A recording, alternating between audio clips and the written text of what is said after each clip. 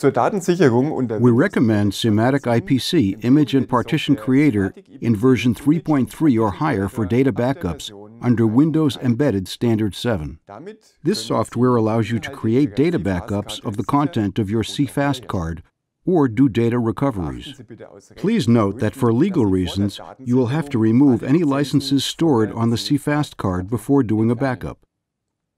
And don't forget to replace them once the backup is complete. Let us now look at the most important steps for data backups.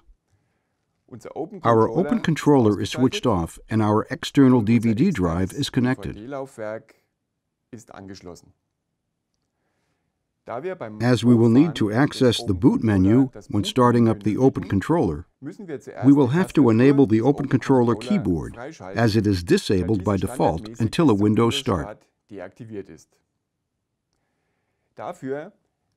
When starting up the Open Controller, we hold the operating mode switch in the position MRES, switch on the Open Controller, and repeatedly press the F12 key on the keyboard to start the boot menu, as we can't see an image yet.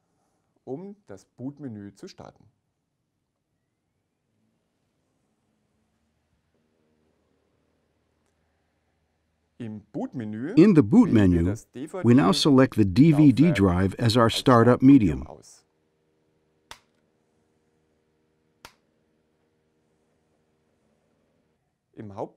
In the main menu of the software, we select the Disk Manager.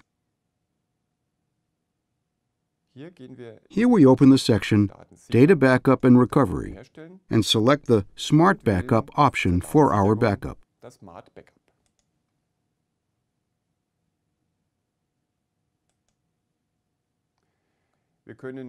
We can now select to back up the entire hard drive, or a partition, or just individual folders or files.